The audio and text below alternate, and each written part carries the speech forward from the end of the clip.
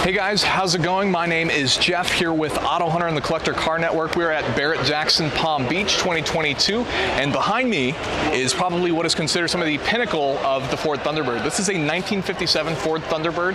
This one in particular is in red over beige. This car has the bigger 312 cubic inch V8 that you find in the engine. Typically you'd see them often included with a 289, but this car is a bit more desirable in the sense of some of the modifications and some of the options that have the car. This car also is fully loaded, including things with AC, and if you start to walk this way, you'll notice that this car has, of course, some beautiful white walls on it, which is fairly typical. I think it fits the car really well.